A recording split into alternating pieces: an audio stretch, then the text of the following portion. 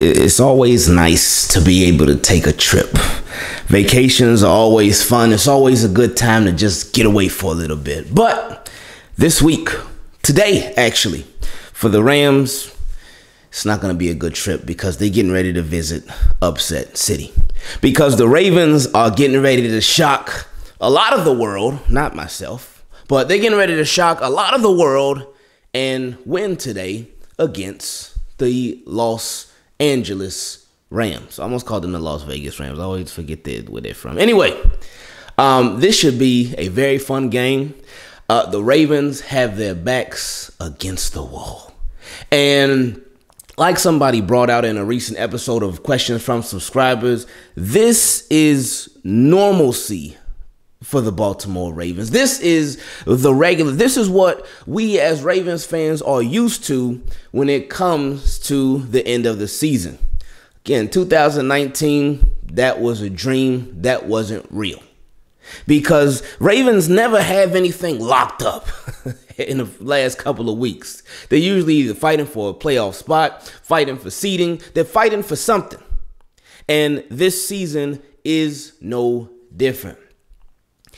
Of course, Lamar Jackson, they keep running the same thing. Oh, man, he's questionable going into this game. We know Lamar's not playing. It's okay, Ravens. You're not fooling anybody. You're not fooling it. And that's okay. There's no problem with that. Let Lamar rest. Let Lamar get healthy. Make the smart decision, as it seems you guys are doing, even though it seemed like with him being out in practice that day, you were trying to rush him a little bit, but all right, he ain't practiced the next 2 days. Cool. But Tyler Huntley came back on Wednesday, I believe. No, he came back on Thursday from being on the COVID list. He got activated and was practicing again. Josh Johnson is still there, of course. But Tyler Huntley, having him in this game, a healthy Tyler Huntley. Hopefully he has no lingering effects from COVID or anything like that. But I expect him to go off again. I expect him to have a good game again. And for me, my confidence in this game is the same confidence that I had going into the game with Green Bay. And I knew we were going to win that game against Green Bay. And we should have won that game against Green Bay. And we should have had a better chance of winning that game against Green Bay. But you know what happened at the very end. I just hold up two fingers and let you decide the rest. But anyway, this game, it's the same thing. Nobody's going to see it coming. Well, again, I'm letting y'all know ahead of time that it is coming. But nobody's going to see it coming. Nobody's going to expect it.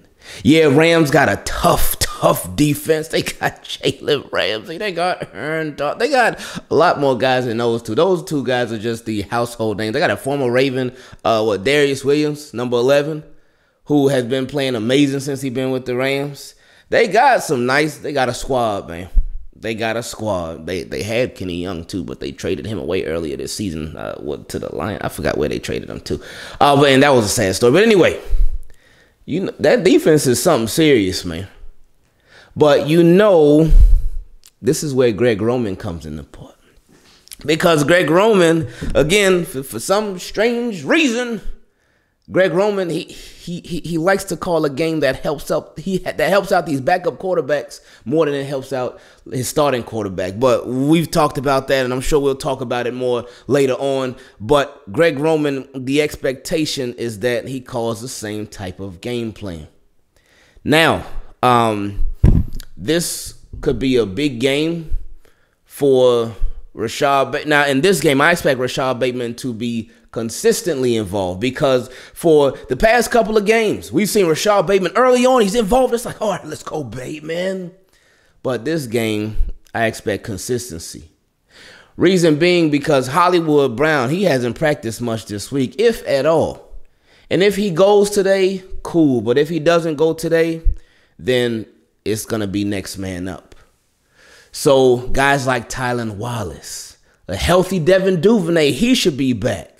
James Prochet, who a lot of Ravens fans been knew about, and they got shown a lot of him last week. So and Sammy Watkins too. Sammy Watkins still around. It could be easy to forget, and that's not a shot at Sammy Watkins at all. It's just because he just hasn't been out there. But they still got him in the back pocket. And then we got, of course, Mark Andrews. Mark Andrews. Ooh, you know Mark Andrews. One thing about Mark Andrews, I think it was my guy Jake Vogel. He and my guy Huddle It Up Films in this preview that he did with my guy Garnett West, and he usually does it with Jake Vogel. Jake mentioned that he expects Jalen Ramsey to cover Mark Andrews. And I would as well. That makes sense because that's their best corner. I mean, he's one of the best corners in the league. Could have been a Raven twice. Almost was a Raven twice. But, of course, things fell through. But it is what it is. But him being on Mark Andrews, that would open it up for other people around him. It certainly would. Now, in this game, as far as offense, again, I expect them to do their thing. Ben Cleveland, show your stuff. This is your chance to really make some money. I know you can't get a raise for a couple of years. But this game, and Bradley Bozeman, this is your chance to price yourself out of Baltimore. Even though I'm sure he would love to stay, but, you know, money talks. If you ain't paying me, then you ain't staying with me. I'm out. But anyway, this is Bradley Bozeman's chance to earn some cash. You put up a good game today against Aaron Donald. Ooh, your price is going up. It's going way up. And the Ravens, oh man, I can't wait to the end of this game. I can't wait to see all, because I know everybody's gonna pick the Rams, and I can expect that. But not today. It ain't going down today. And on defense, Matt Stafford. Hey, it's 2022. But we want to see some of the 2021 Matt Stafford that we've seen from time to time. We're going to see some of that throwback Matt Stafford from the Lions from time to time, where he just loves to give. He's going to do it again. Ooh, I can't wait. I know they got Cooper Kupp. Cooper Kupp, he going to get his. Odell Beckham, he going to get his a little bit too. But Matt Stafford, he going to get some touchdowns now. But 2 interceptions. 2 costly interceptions, too. Today, Ravens going to make it happen, y'all. Got Jimmy Smith back. Got Chris Westry back. Anthony Aver is out, which that sucks. But they're going to make up for it. Now, with Odell Beckham Jr. and Cooper Kupp, they are, especially Cooper Kupp, he is a quicker wide receiver. I would expect Chris Westry to be on him. Odell Beckham, he can move too, of course. And I would expect Jimmy Smith to be on him. And you know they're not gonna have like one guy. They're not gonna have anybody travel because Ravens don't have their cornerbacks travel. The only one that they really did that with was Marlon Humphrey, but sometimes they wouldn't even keep him on the same guy the whole game. But Chris Westry gonna play his side. Jimmy Smith gonna play his side. But the matchups that I like better would be Chris Westry versus Cooper Kupp rather than Jimmy Smith, because Chris Westry is, at this point in his career, he's much quicker than Jimmy Smith is. And he's very tall, very lanky, 6'4". He's a giant. So it'll be tough going against Cooper Kupp. But maybe Ravens will play some of that Devontae Adams defense against Cooper Kupp. I don't think they'll play it early. I think they'll try early on, see what they could do, see how their matchups are looking.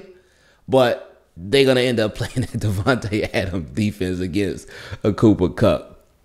Because, you know, like Cooper Kupp, the thing about him, similar to Mark Andrews, but the thing about Cooper Kupp is that you know he's getting the ball. You know he's the best wide receiver on the Rams. And you know he's getting the ball, but they still throw it to him 50 times a game anyway. They still do.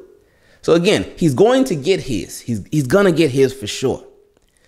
But Ravens are going to get theirs in the end. Oh, man. It is going to be so nice, man. And I can't wait. Team Keep It Clean.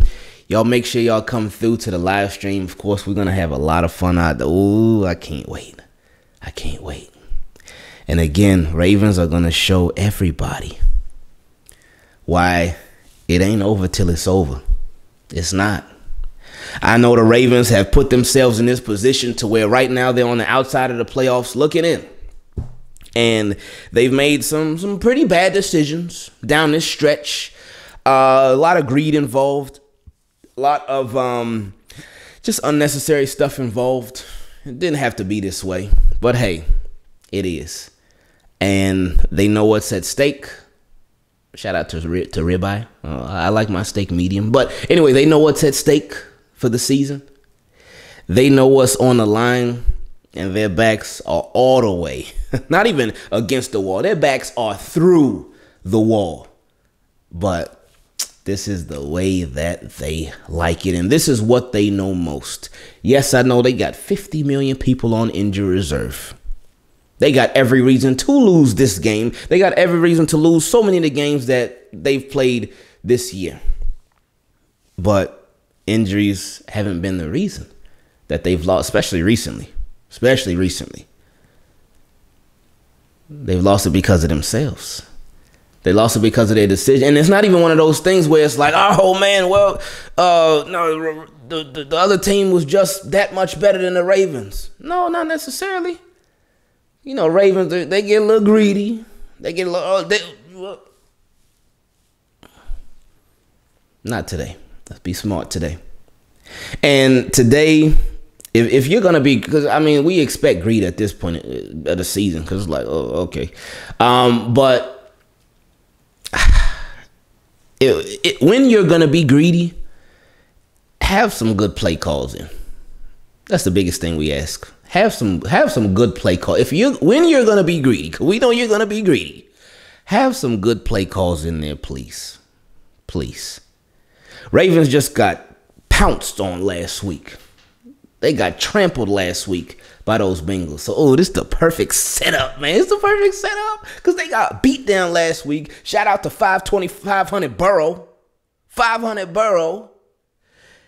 It's the perfect setup because nobody's going to see it coming. Ooh, this is going to be the heist of the century, man. I can't wait. I see y'all soon. I love y'all. I appreciate y'all. And like Rams are going to be when it comes to being in this game after the fourth quarter, I'm out.